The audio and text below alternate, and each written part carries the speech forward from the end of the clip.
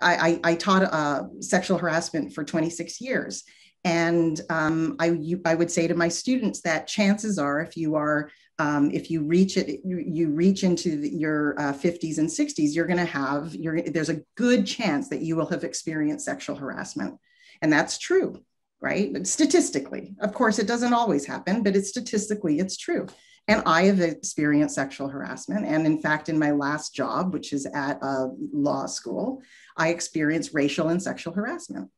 And what do? Well, you try never to experience that by yourself because it's too isolating and damaging. You have to bring people in to help you with it and to advocate for you, because it will drive you, mad. And I mean angry, right? If you experience that and nobody's doing anything about it, you've got to do something about it, and it will make your life miserable.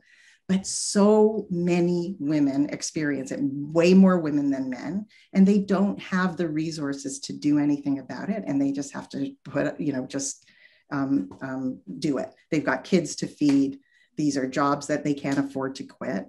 And so I think I think sexual harassment and discrimination is a serious barrier to enjoying what you're meant to enjoy, which is your career.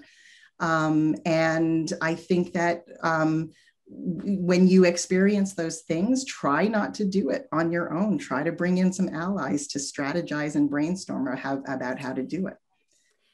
That leads me to my next question. With whether or not there's a young female lawyer going through these things, how do you find the right mentor? How do you know? What are you looking for? And in a situation like you described, how do you know who you can turn to? I'll start with you, Dean Young, just because I. Well, again, it's kind of personal preference. If some people don't seek out mentors, and they do beautifully, right?